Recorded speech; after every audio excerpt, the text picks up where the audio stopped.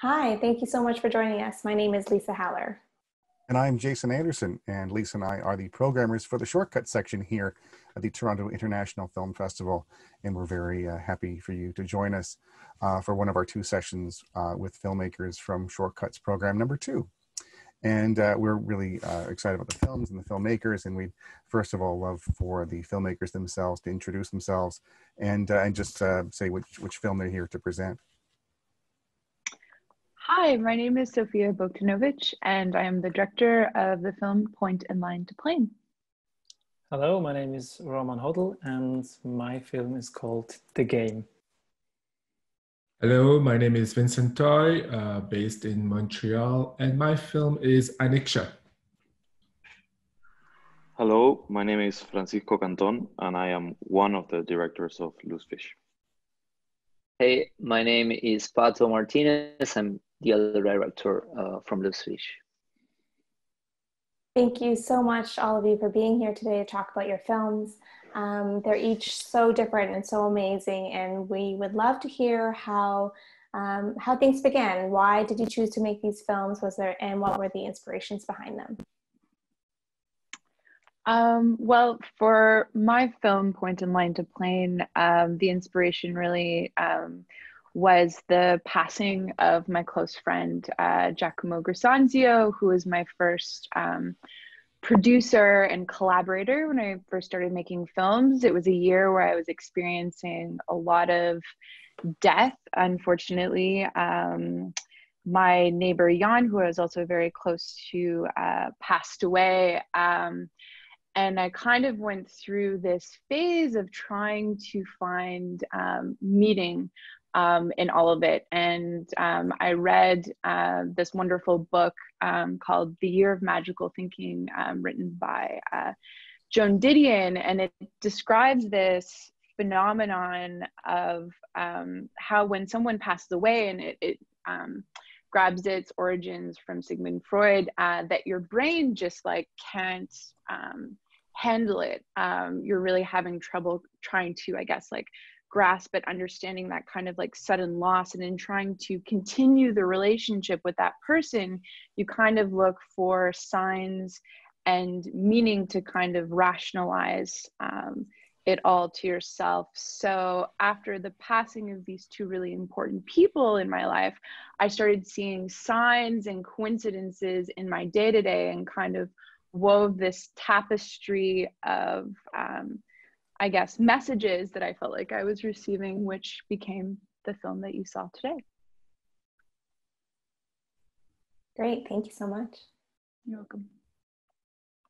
So my interest in referees was in the beginning, I just wondered about that guy on the pitch, because I'm not a football fan, but I still know that about the players, we know everything, like in every little detail, but about the referee, we know nothing. So, which is on purpose, of course, to protect themselves from the fans and the players.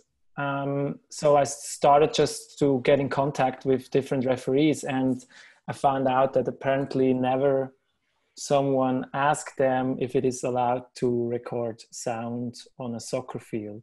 I mean, there were films before in which they recorded the sound of the radio chatter between assistants and referees, but never with a professional microphone where you can hear the players talking to the referee and the referee talking to the player.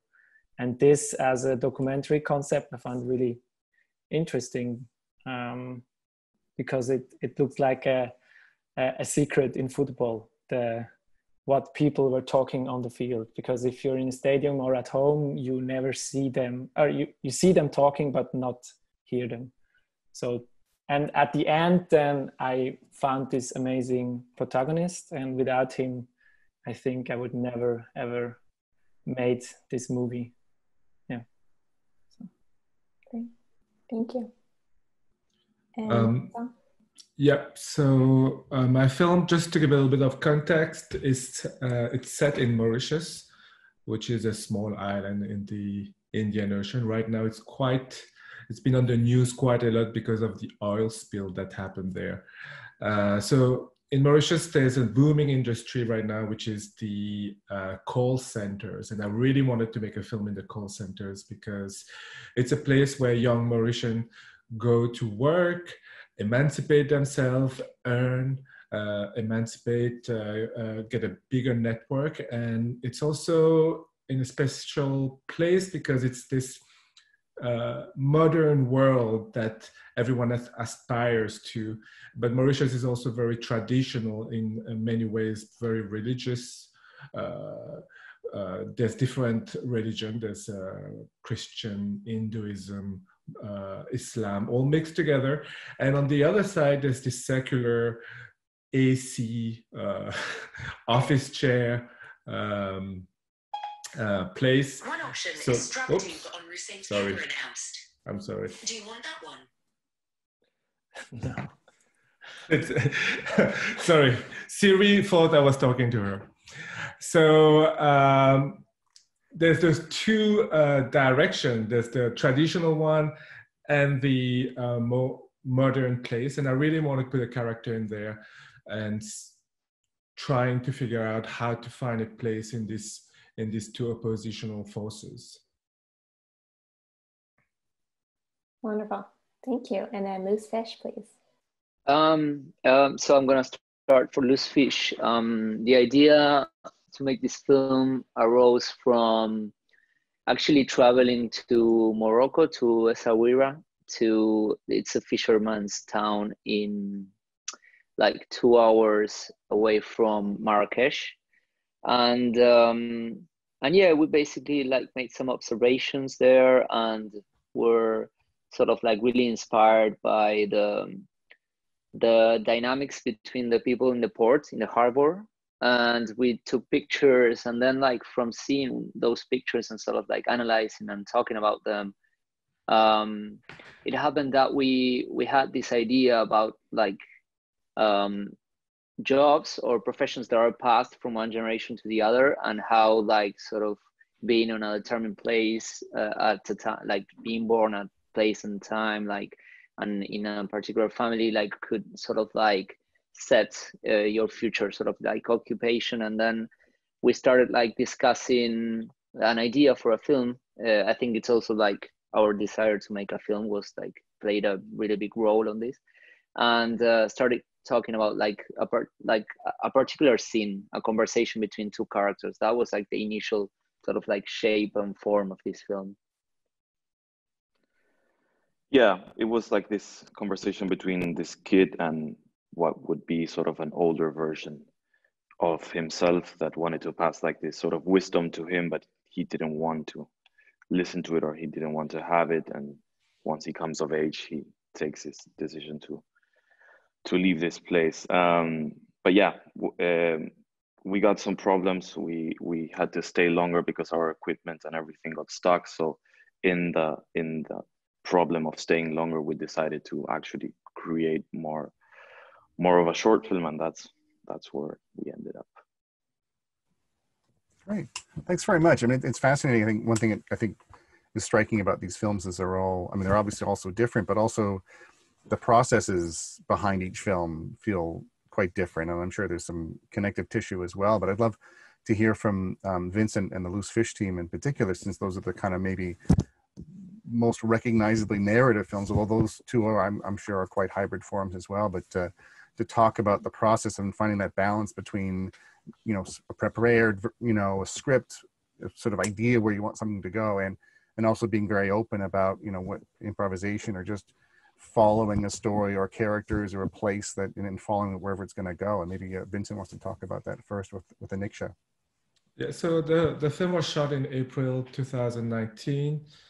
And everything was done through Skype. The crew and the casting was done through Skype, which might seem very normal these days, but at that time it was quite awkward to talk to people from different places in the world. And then we brought a very talented crew of Canadian, Quebecois, to go and film there and mixed the crew from Mauritius and the team from Quebec, and try to really create an environment where everyone has an equal say in the process. Then we started to make the film with ANIKSHA, who's Nishi Biari. She did a few films before in Mauritius. It's a burgeoning industry there, but not a lot of films it's mostly like TV series, and they shoot some soap operas for South Africa and Mauritius. So I think she embodied very well that complex character stuck into a world and trying to find her own voice within it. And working with Laurent Lucas, who's from here, also a French actor, that was a very interesting mix of putting people together. Besides that, there was also the whole call center itself. It was a mix of actors and people working from the call center with whom we've been working with. And it was quite strange to choreograph a whole team of people remotely from Canada. Andrea Pena is the choreographer who helped us create the movement for the film. There's 2 dancers in the film, and we made a small video, sent it over, and they started practicing, I guess, in their spare time in the call center during their lunch, and everything came together quite miraculously. So that was a really good experience. It is. You were ahead of the curve in terms of your methodology there. Yes. Everything remote. No one is seeing nobody, and trying to make it happen. Great, thank you. And same for Loose Fish. I mean, certainly this is a kind of a hybrid film of you know, a lot of things that are close to documentary, but also in the form of a story. So I was wondering about that, how you created that balance. I think it was like there was no way we could make this film without making the actual like real characters of the story, I mean, perform. I don't think we would have been able to get the same sort of like result with an actor. So this was like the first challenge, I think. No, I'm lying. Like we had like many difficult, like many different logistic challenges. But this was one of them. And yeah, we were casting in the harbor and trying to see like who was responding better to directions and who was like more inspiring for us. So I think it was like casting in this case was really a big part of the creative process that really actually was sort of like inspiring the very script. You know, we took like parts of like who this kid was and sort of like used it to create the scenes as well. Great, thank you. And was it, I guess, just to follow up with Francisco too, is it, I mean, was there, were there sort of surprises as you went along? I mean, part where, you know, kind of the real world is sort of intruded and sort of changed your plans as you went along? Oh yeah, surely. I mean, first we gravitated more towards the kids that were like, that liked the camera more and that interacted with us a little bit more. And we chose one of these kids to work with, and actually the morning we were ready to shoot, he didn't show up, and we waited for 3 hours, and luckily this other kid, which ended up being like our lead, was around, and he was quite far away from what we wanted from our main character. And in the end, as Pato said, the way in which he moved and the way in which he lived informed the kind of scenes and content that we sort of shot with him. It's incredible, thank you. Yeah, and there was like this really sort of like iconic moment where I think sort of like reality intruded into the scene. That was like in the end, there's a scene where the kid like needs to jumpstart a motorcycle, and the idea is that he wasn't like really, like it wasn't easy for him to do it. And instead of like communicating this to him, we just had him like sort of like try to start it, and we knew it was going to be difficult for him. So sort of like the situation for him was like really sort of like real, because he basically thought, okay, I need to get this done because I'm like ruining the scene right now, you know. So he was like really eager to make it work. And I think in that moment we sort of like got a little bit of a perfect mix between reality and the story.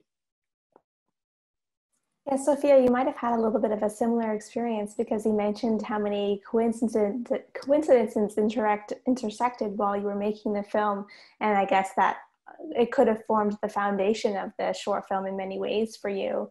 Was that the same thing that happened in terms of your interest in the interplay between art and expressions of grief? Can you talk about, you know, if the coincidences led you to that as well, or if this was something that you've always kind of played in your head as an idea? Yeah, no, that's a really great question, because I feel like it's very much a film that happened to me. I feel like I was very much, I think, a conduit. And it's a very strange story in terms of the process, because I started shooting the film actually before my friend passed away, but I didn't know what was going to happen. So I was in New York City, and I was at the Guggenheim, and I wanted to see the Hilma af Klint exhibition, but I showed up on the wrong day and I wasn't allowed in. But they said that I could, you know, watch everyone, the team installing the exhibition. And I thought it was really interesting, and something inside of me told me, you should film this. This is really important. So I pulled out my iPhone and I started shooting it. And I went back to the exhibition the next day when it was installed, and I was looking at it, and I started taking photos of these Venn diagrams of these orbs intersecting. And I sent the photos to a friend of mine, Rachel, who had helped me shoot these canvas strips that belonged to my neighbor Jan, which you saw in the film. And I said, this really reminds me of Jan's work. Now, 5 days later after this, Jan passes away. All of a sudden, he was already sick, but he passed very suddenly because he got an infection and he passed away.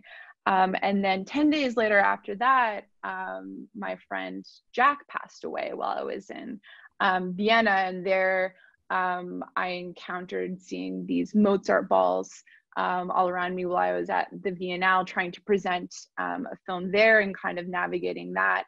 And I was in so much pain and so much shock that this had happened, that I was like, there has to be a reason for this. So my brain was trying to rationalize it. And it wasn't until I went to Jack's funeral, where his sister said very eloquently in her eulogy that people will forget what you did, they will forget what you said, but they'll never forget how you made them feel. And I started thinking about Kandinsky's paintings, because that was a mutual interest that Jack and I had. And I realized that Hilma af Klint was a predecessor to Kandinsky. She was actually making non-objective art before he was. And then I also realized that Jack was in New York City at the same time that I was, and that he passed away on Hilma af Klint's birthday. So all of these little signs just started popping up. So it very much started with me just starting to shoot things because it felt right, and then drawing these coincidences together. And I remember sitting down one day and having accumulated and amassed all of these things, I wrote a big letter to my grandmother, and the film just kind of poured out of me. And I continued to shoot. I went to Russia on a research trip the next year, and by coincidence, Kandinsky is from Russia. So this kind of search and quest continued, and I started to find more meaning, I guess, that connected everything together. And from there, the last stage was to restage all of these moments with actor Derek Campbell, who you see in the film. So the film is very much something that was like amassed first and then kind of massaged together afterwards, if that makes sense.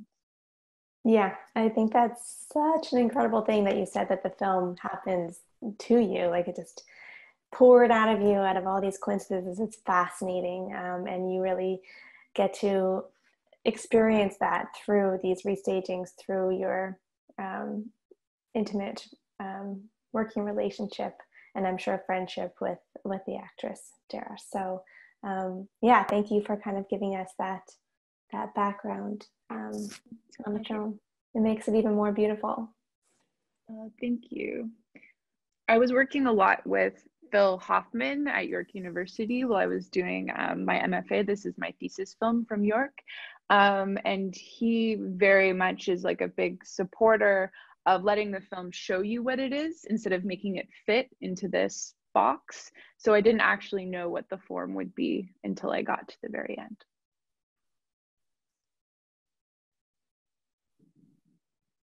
Right, thank you. And I guess I was thinking about, I mean, one of the delights of watching the game is just really seeing all of these different perspectives and all these spaces and everything. It's just kind of like almost like an exploded diagram of a sports event somehow. And I guess I'm curious to hear from Roman just about that, all that sort of challenge of just kind of creating this sort of reinventing this sort of sports event, and kind of the process of again finding kind of ways to be very prepared. I'm sure you have to be very prepared to make a film like this, but also being open to accidents and things that just kind of just unfold in front of you. Can you repeat the final question? Sure. Like, I guess just the same sort of thing. Like, what's the balance between like being very, very knowing what you're after in a film like this, and knowing what kinds of things you want to capture, versus being able to capture the spontaneous things? Well, I guess it was important to me to have a concept in which all the protagonists were able to move freely in space. This was only possible, like you said, due to really intensive planning. We had up to 15 peoples at the end in the stadium, and 8 cameras, and a lot of running around, camera there, camera there. So at the end, I think our protagonist was there, wherever he was, there was always already camera there. And he never had to be interrupted by a camera. And there's also no moving camera except for the one which follows him into the stadium. And also with his father, and with the final scene with his father in the car, the camera was already there. So there was never a moment where I had to interrupt him and say, oh, 1 second, we need to start recording, or we need to put a mic on you. This was all done before. And then 2 hours before the game and after, it was just shooting, and there was always a camera there. I think that's how you were able to capture some of the magic in your film, especially that last conversation between father and son. It just, everything kind of aligned, and your access to the players and the ref and the backstage and everything that goes on is just incredible. So yeah, it just gives you this amazing viewpoint into the sport. And for anyone that's itching for sport right now, I think it's such an amazing piece to see. Mm-hmm. And the same for Roman. I just was curious about your own kind of, what your nerves were like during this experience, knowing you kind of built all this apparatus to sort of capture this game and capture all these perspectives at once. But I mean, were you knowing that, did you have a sort of second try as a backup plan? What was the kind of, how did you sort of create that, and what kind of state were you in? We had budget for 4 shooting days, 4 shooting days with him on the field and with the whole team.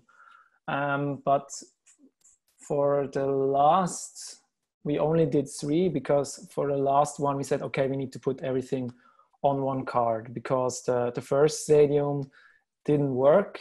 We did a lot of mistakes. A lot of things didn't work out technically and also in other ways. And then we had to move to a different stadium because of political reasons, because they didn't want us there. And we had to start from the beginning. So we had we lost half a year, I guess, just to go to a different stadium, talk with all the people again, tell them what we do, tell them what the short film is, tell them what's the difference, why we need this freedom, why it's important for us to go weeks before the actual shooting into the dressing room of the referee to just plan the camera movements. Yeah. And now I lost it. Where? Your train of thought. Sorry? Oh, just are you? No, that's. I think that is. I think I'm just amazed that it happened. I think that's my reaction. Is like, wow, you pulled it off, because it sounds like an incredible feat of logistics. Yeah. And then I know we said this is the final day. We will put everything onto this day. The last shooting day, the crew exploded from 8 to 16. We in the beginning we shot with sport camera lenses, and then we flew in cameras, and we were all very nervous, but we had so much to do that in the end I'm so lucky that it was a good game and there was a goal. And sometimes I thought, oh, if there is no goal, that would be bad for the movie. So, but everything was fine. 2 yellow cards, action, and his father reacted. They had a really nice conversations at the end, which is also a gift. I didn't know that, and I was surprised when I saw it. Great, that's great. Thank you. I think we have time for just. I mean, one thing it's funny is when we talk to filmmakers about the films as they're sort of put together. It's amazing to think about themes that come up and coincidence. I think there's definitely a sort of level of serendipity and really kind of being surprised by things that happen in the course of making a film and making a story. And I guess if there's anything else the filmmakers want to talk about, what they learned from this experience, like what surprised them about the course of making these films. Maybe start with Vincent. Well, one thing is mixing the crews, I think, was something that was a learning process for me. Because it's Mauritius, they speak French and Creole, and French Canadian, they speak French, obviously, but it's mixing them together, having all of them it's hierarchical, making a film, but also everyone having an important role and feeling that they're contributing to the whole process. I think that was crucial to making this film possible, especially coming from the outside. I'm Mauritian, so I have the ability of juggling between two worlds, but for the Canadian crew, it was at times difficult to make the translation. So I have my producer Guillaume Collin to thank, because he was the solid rock behind the whole thing, behind the whole organization. So my hat to Guillaume. Great, thank you. And maybe talk to Loose Fish again. And this is another film that may have seemed like an improbable experience at some times and an impossible one, but sort of what did you feel like you learned through it? We talked about, like, there's many things I think we obviously learned about it, but in terms of like filmmaking, I think the biggest learning process of the film was the editing, because we shot so much, and there were many things, many scenes and images and like shots that didn't make it to the final cut that we really, really loved, but they were just not sort of like making the film better in any way, or or the story more clear or nothing. Like, they were not contributing to the actual film. And I think this was one of the first times that we experienced that sort of like situation of like sort of putting the film before the the shots. I think like the actual sort of like experience of watching the film. Well, you know what I mean. Yeah, and not only shots, but also special moments that really portrayed and defined the personality of our main character. Like at some point, we decided to leave out something that at some point we thought was like maybe part of the core of it.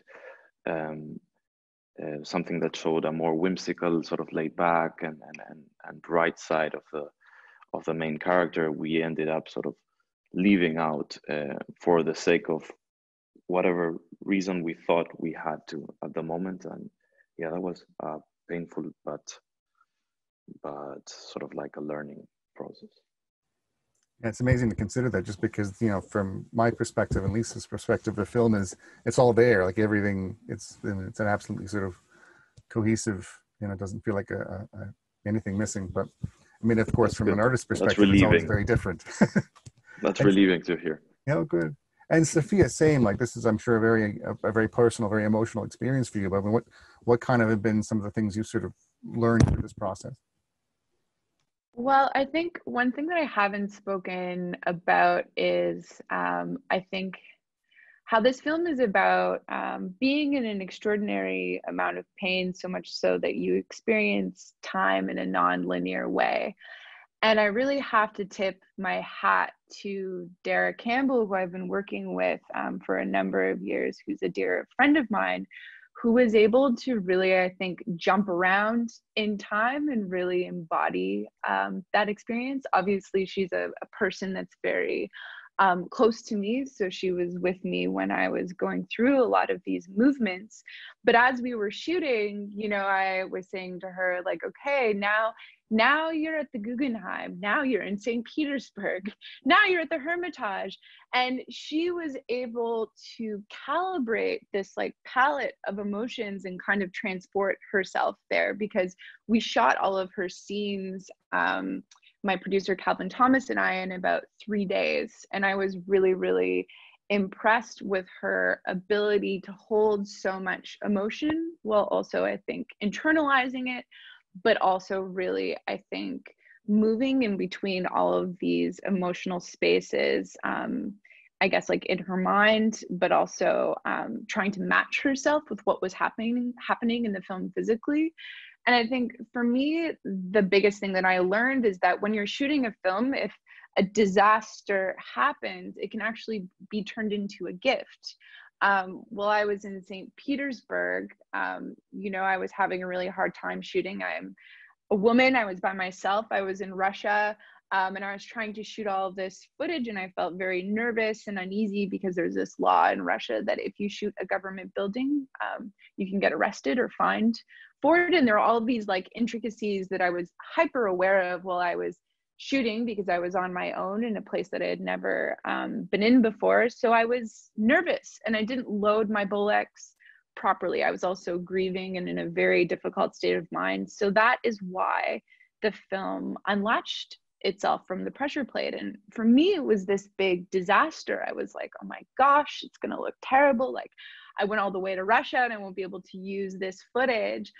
But I think through really kind of being open to this circumstance and looking at it and saying, like, what does the film want to be? How can I be open to these variables? And how can I incorporate this into the narrative?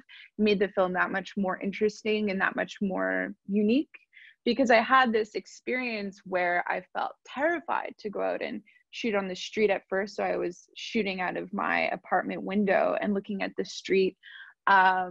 And while I was doing that, while I was shooting, I think the inside of my Bolex was literally vibrating. And it wasn't until I came home and had this pressure plate tragedy that I found Kandinsky's book, Point in Line to Plane, and found all these really interesting passages about observing the street, and not really being able to connect with people or to connect with your subject matter, and vibrate with it and resonate with it until you're like actually there. So there were all of these very interesting, I think, coincidences that came out of this disaster that I was trying to kind of like ignore and stash away because it was a blemish that actually made the film that much more interesting and better. And it was a very, I think, scary thing to have to incorporate into the film.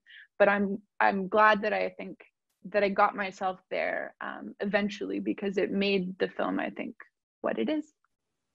Right, very much so. I think it's Roman too. I mean, it's funny to think about this sort of lesson of trusting in the universe in a year in which the universe has been dishing out all kinds of things that we don't necessarily want or need. But it is, I mean, and that makes, I guess, the trust in the universe thing all the more valuable. But yeah, I mean, Romans, what about your experience in making this film? It kind of connects with that. Well, I think for me, one thing in terms of my work, I would say I learned is to trust in your characters. So to trust that if you put a camera in a room and hold it onto people, that you will get rewarded, even if you don't see it when you look at your material in the first place. So, and for personally, I would say I want to stay curious about things that are not in my bubble or not in my world, that do not exist in my world, because I think it's important that we are curious about things that we don't know. And Fedai, that's the name of my protagonist, that's the referee, he was always very interested in our work. He will also be in Venice, and he is very interested what we were doing, and I was interested in his work, and I think that's a good thing, and it's important for humans. Yeah. Great, thank you. And Lisa, I think we Yeah, unfortunately, I think that's all the time we have, or maybe all the time. But thank you so much for all of your insight on your films. It's so wonderful to be able to chat about them. And thank you for tuning in, for everyone who's tuning in as well. We're so happy that you could join us. So thank you so much, and everyone take care. thanks again. Thanks a lot. Thank you for having me. Thank you. Bye. Thank you. Thank you so much.